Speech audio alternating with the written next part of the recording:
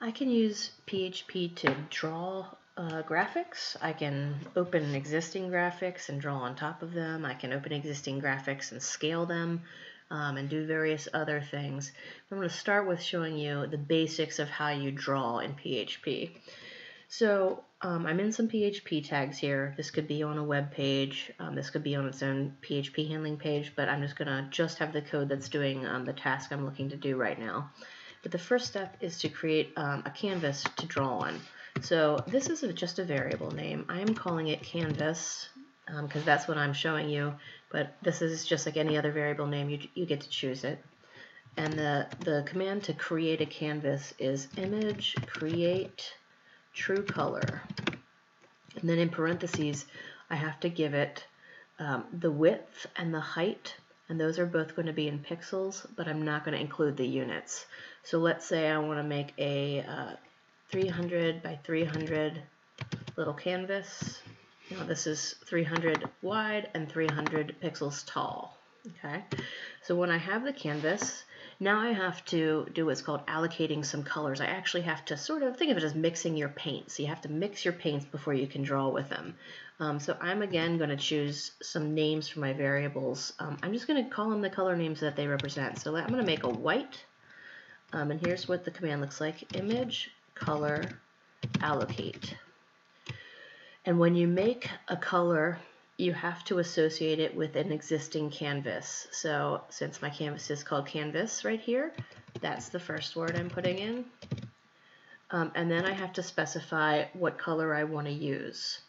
I can do this as hex codes, or I can do it as RGB values. If I write it as hex codes, then I have to put 0x in front of all of them. So this is FF, FF, FF. And so if I were doing this in a style sheet or something, we are representing this color.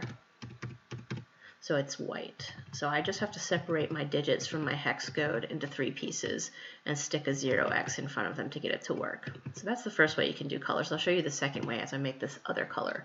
So let's also make black, image color allocate. This is canvas.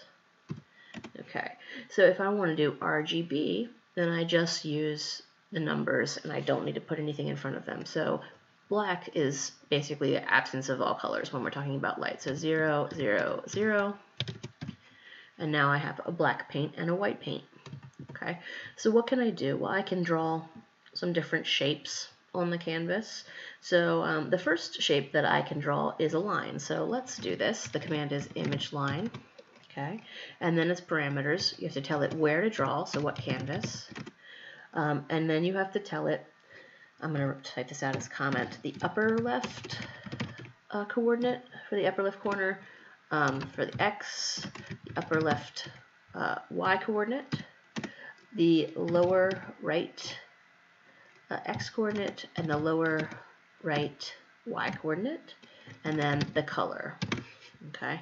So let's draw this from the top left corner, which would be 0, 0, to the bottom right corner, which for my canvas would be 300, 300. Okay, so it's going to go diagonally. And I know, because I've done this before, that I believe the canvases are by default black. So I'm going to draw my line in white so we can actually see it. Okay. Once I've drawn a shape, then I need to say, okay, take this thing that the computer just has in its memory and turn it into an actual image file that we can see on a website. So here's what it looks like. There's actually 3 different ways you can do this. If I want a JPEG, then the command is image JPEG. Notice you have to spell out the JPEG, unlike with the usual file extensions we use.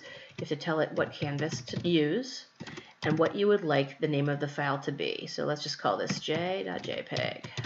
Okay. I can also make a PNG. So that would be image PNG canvas, oops, comma, p.png. So I get to choose which one of these formats I want. And then if I want a GIF, image, GIF, canvas, g.png. So I could make all 3 of these, but I really only want one, so you decide, do you want it to be a JPEG, PNG, oops, sorry. sorry, I messed this one up, or a GIF, that's up to you. And you'll really only need one of those. And what it does is it will literally, in your folder over here, it will suddenly appear, that JPEG will appear, okay? And then once you've done creating the canvas and you're totally finished with it, you want to free up the computer's memory, and the way to do that is image destroy.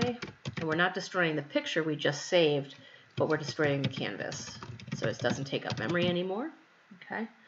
And this line here will put the image file over on the left in your folder, but it won't actually show it on the page. So if you want to see it, then you need to like show it. So we're just going to echo out an image tag, and it'll be j.jpg, so you can see it on the page.